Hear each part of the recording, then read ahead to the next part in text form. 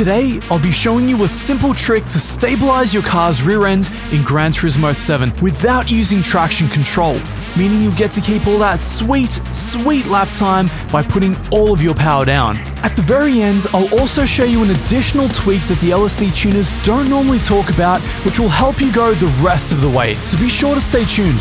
Let's go.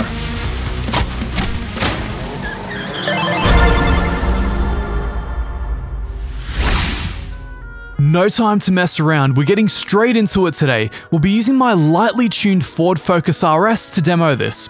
The Focus is a four-wheel drive car, but this will work equally well, if not even better, on FR and MR cars. I'll be running you through 4 different laps of Brands Hatch, with the only things changing being my suspension and differential torque vectoring settings. In this first run, we're using stock suspension and stock torque vectoring, meaning the car is going to be very floppy and put more power down through its rear wheels than the front. Here you can see the settings we'll be running, and of course all the other mods on the car, which will remain the same throughout all of these tests.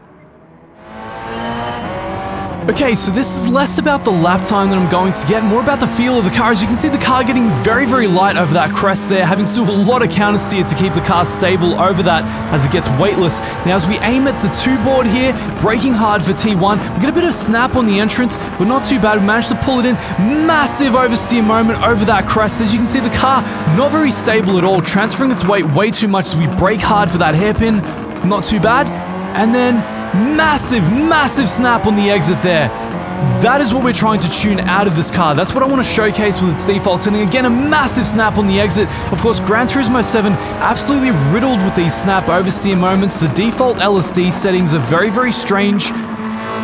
The weight transfer effect is a little bit over-exaggerated in some circumstances, especially with stock suspension as we have here. So one of the main things I want you to watch out for is that snap oversteer behavior mid-corner and especially on corner exit. You can see here on the high-speed corner, not as bad. Let's see if we can cut through here. A little bit of a snap on the exit there, not what you want, but sort of control. The car fighting me with its weight transfer. Some somewhat bizarre handling here. Now, this is something that Polyphony has to work on, but in the meantime, we're going to offer you our best tune to avoid this, as we get another massive oversteer moment on the exit of the second last corner. Now, for the very last corner again, that very weightless crest. Not too bad, a little bit more of a composed entry through there. And let's see what sort of a time we get on our stock suspension run. 1:29.0. Now for this run, as you can see, we're moving to the upgraded balance. Same tires, but we're changing our suspension to fully customizable, but leaving it a complete default, exactly what it comes with. We're also changing the differential to fully customizable and entering the torque vectoring center differential, allowing us to do a 50-50 power distribution between the front and the rear wheels.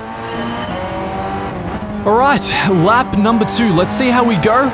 So, still weightless there. It's very difficult to tune that behavior out. That's really not something we can do a lot about over those weightless crests. But here we go for T1, braking hard at the 2 board, we turn in massive snap on the entrance and then just followed by a wash of understeer. Extreme understeer through there. So that's kind of bizarre. Braking hard for the hairpin now. Massive understeer moment, completely missed the apex. Coming back around, bit of a snap on the exit. And again on T3, completely missed using the entire exit curb because we can't even hit the apexes. So as you can see, upgrading the suspension in and of itself is not the answer to our problems. So far it's created a bunch of corner entry understeer on this car and a bunch of mid-corner understeer as well, but we still have the snaps on the exit, so it's almost like the balance of the car has actually gotten worse. The high-speed corner now. Massive understeer moment. I'm having to overslow for the corner just to not shoot off the track. Absolutely horrible balance for the car like this. So buying more expensive suspension is not necessarily the answer. You need to know how to tune it as well. You need to know what you're doing with the suspension in order to make it worth the purchase. Second last corner again as we turn in. Bit earlier, having to overslow, not too bad, but I'm having to overslow for the corners now. I'm not able to throw the car in as aggressively as I'd like, and for the last corner, one more time, that weightless crest, just understeering me off the track. Just a terribly handling car there with the upgraded suspension. Not necessarily what we would expect for a time of 128.3, still notably faster than our first run, 0.7 of a second.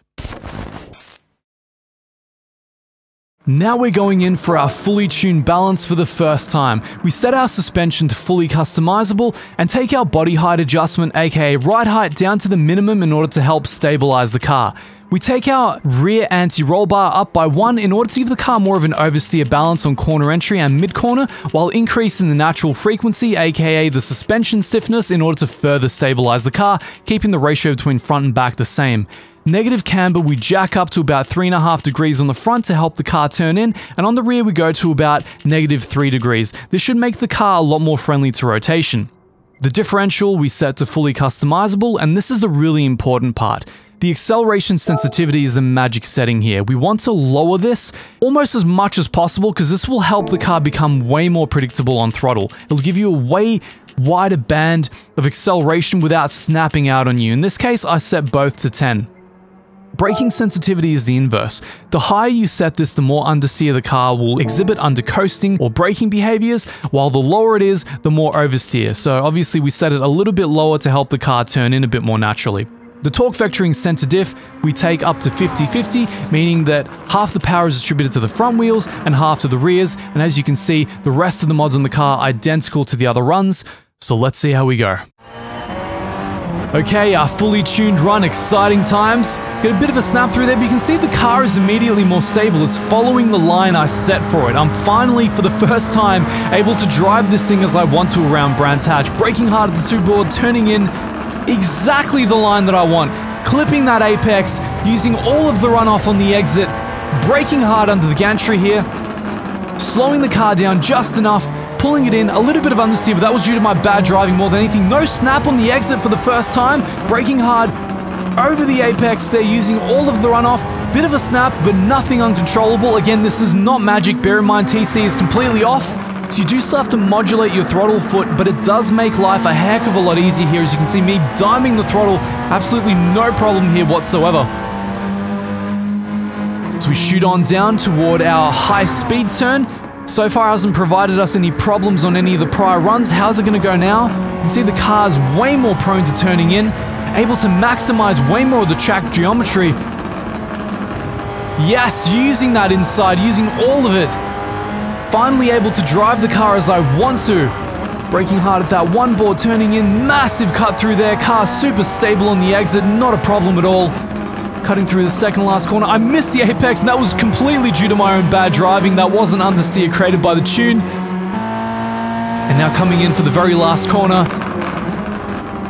Not too bad. Bit of understeer, bit of natural understeer through there. So I'd say the car balance is about 85 to 90% there. Could still use a bit more tuning, but on the whole, vastly improved for a time of 127.9, our first time in the 127s. This last tune is to show you just how important the acceleration sensitivity setting is. This is the magic setting for us. So instead of having it down to 10, we're jacking it all the way up to 60 while keeping all the settings exactly the same as our fully tuned run. Look at what this does for our lap.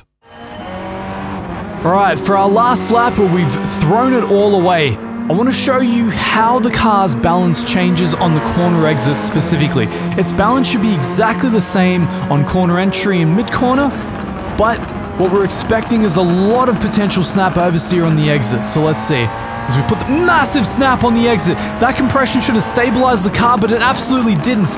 Going into the hairpin now, I'd be very ginger on the throttle, so ginger, but a massive snap on the exit. So you can see this setting is complete sabotage to your car.